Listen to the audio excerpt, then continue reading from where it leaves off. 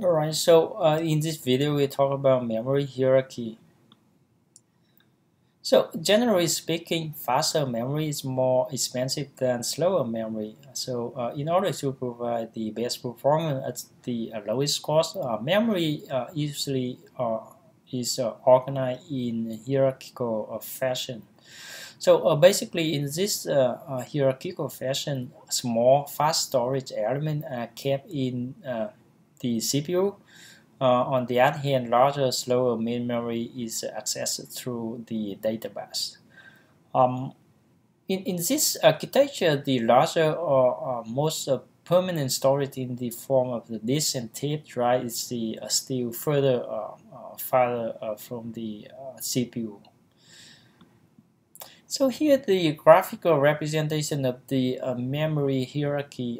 So basically in this storage organization, we can think that as a pyramid, where at the bottom of the pyramid we have the larger capacity storage space, and with the less cost. While go to the top of the pyramid, we have a smaller storage space, more costly. However, the speed is much faster compared with the storage at the bottom of the pyramid.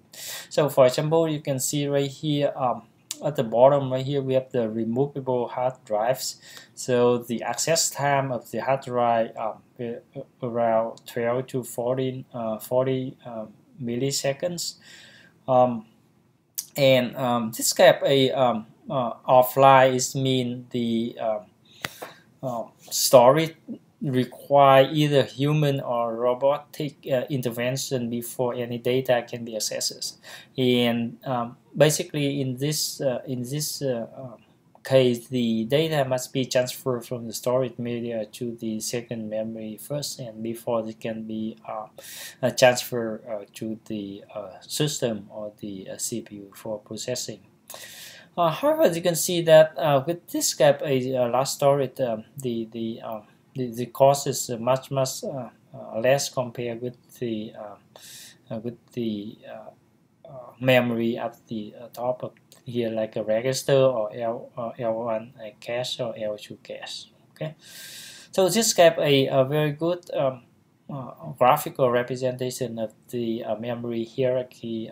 This included multiple dimensions, including the capacity, the cost, and also the access time. All right.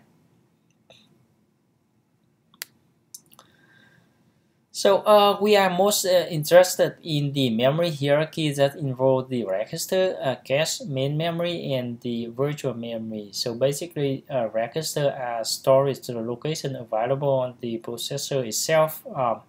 The other hand, virtual memory is typically implemented using a hard drive. It extends the address space from the RAM to the hard drive, and virtual memory provide more space. Cache memory is cache memory provide a speed where it allow the system quickly to access to the data with much shorter time compared with the other type memory.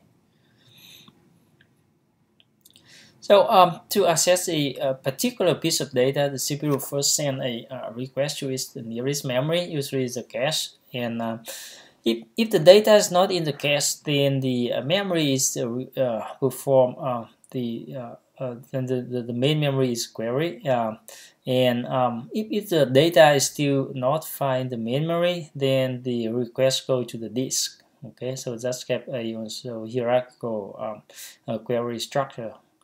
Once the data is located, then the data and a number is nearby data element are fed into the cache memory. We gonna explain why the nearby data element also be fetched into the main memory later on. Okay. So here's a few definition related to the memory. So a hit is when data is found at a given memory level. A miss is when it's not found in there some place. in the memory hierarchy architecture. The hit rate is the percentage of time data is found at a given memory level. The miss rate is the percentage of time is not found. So you can see that the miss rate so basically equal to 1 subtract the hit rate. The hit time is the time required to access data at a given memory level, and the miss penalty is the time required to process a miss, including the time that takes to replace a block of memory plus the time it takes to deliver data to the processor. Okay, so this take more time if we have the miss penalty. So in type, the block data is the copy after a hit because the principle locality tell us that once a byte is the access, it's likely that a nearby data element will be needed soon. Okay, so this got a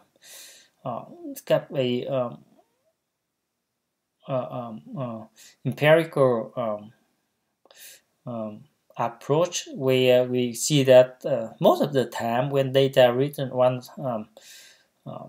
location in the memory, likely the nearby data also be needed in order to process or to accomplish some task. So basically that we call a principle of locality. Okay. There are three forms of locality. That the temporal locality. So recently accessed data element tend to be accessed again. So that's gonna be over time. Spatial or locality that the access tends to a cluster. So this in terms of the location in the memory. So that's what we call a spatial locality, and also a sequential locality that instruction tend to be accessed sequentially. Okay, let's just get a brief introduction about the memory hierarchy of the system. The next video we're gonna talk about different types of memory like cache memory and also mapping scheme. So we're gonna discuss more detail about how the information gonna be access also stored in different types of memory.